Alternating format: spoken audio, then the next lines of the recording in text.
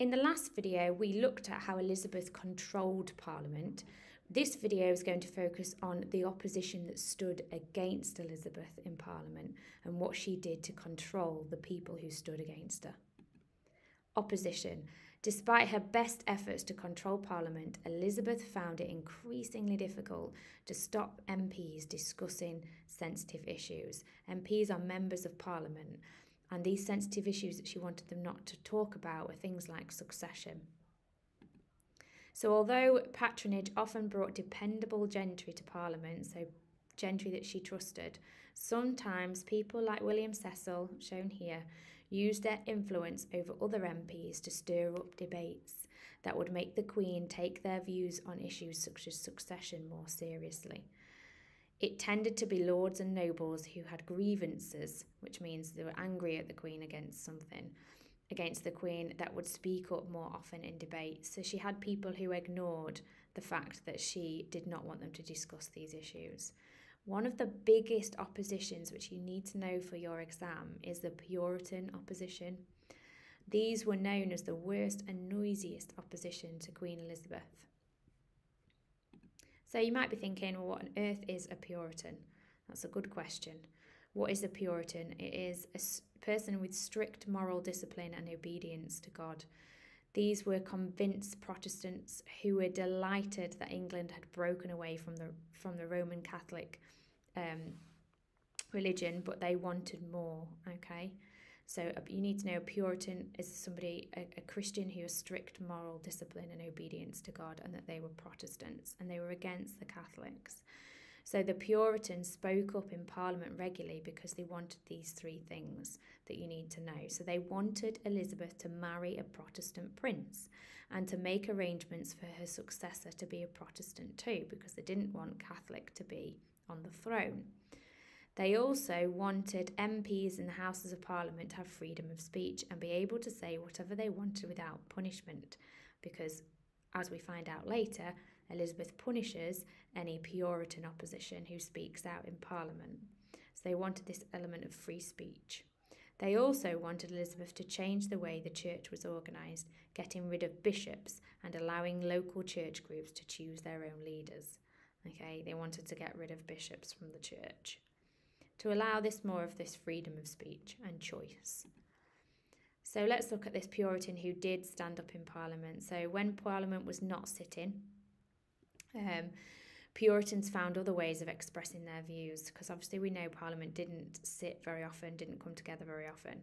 So how do these Puritans share these views? That they want Elizabeth to marry, that they want to get rid of bishops, and they want freedom of speech. Okay. In 1579, Puritan John Stubbs wrote a pamphlet criticising Elizabeth for considering a marriage to French Catholic, the Duke. These pamphlets were destroyed and Stubbs was arrested. As you can see, this is Elizabeth's reaction to opposition. Elizabeth ordered him to have his right hand cut off by a butcher's knife, as you can see in this image. After this brutal punishment, he was then imprisoned. So she's acting quickly against the Puritan opposition. She's not happy about it. She doesn't want them to have this freedom of speech. And she doesn't want to build an uprising. So there was opposition over religion. We're going to just briefly summarise Elizabeth's reaction. Puritan MPs demanded the Church of England get rid of bishops, and they tried to start a debate in Parliament. What did she do? Elizabeth banned the debate and imprisoned 3 Puritans who tried to discuss this outside of Parliament. Let's look at another opposition. Puritan Peter Wentworth urged Elizabeth to name a Protestant as her successor. That's one of our key words. That means somebody who's going to take over when she dies. Elizabeth was furious at this intrusion and imprisoned him in the Tower of London, and he died 4 years later. So she acts swiftly to any opposition that is brought up by the church. Okay, let's look at opposition in terms of money then, that's not linked to Puritans. So we've got monopolies. So in 1589, and I would write these down, this is important, MPs complained about the purveyances, the Queen's right to buy supplies at cheap prices. Elizabeth said this did not concern MPs, but that she would look into their complaints.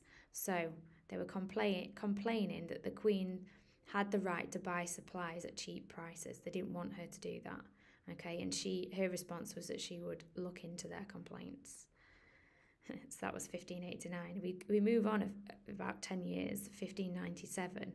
A monopoly was the exclusive right to make or sell a product. Elizabeth had the right to grant or sell a monopoly to a favourite courtier. For example, she granted Walter a monopoly of tin. MPs complained about monopolies in 1597 in Parliament. So basically, she could choose somebody in her court and say, look, you have the right to sell tin. Only you can sell tin, which means that they could raise the price. Okay, this would mean that the courtier had her, they were favoured by the Queen, and obviously the courtier liked that. The Queen agreed to look into the issue but did not take action. So people were cross because this one person, obviously Walter's making all this money from selling tin. Monopoly is something you need to know for the exam, so you need to make sure you remember this bit. Okay, so what happens next? In 1601, shortly before she dies, 2 years before she dies, Elizabeth had done little about monopolies, and the MPs complained again, much more forcefully.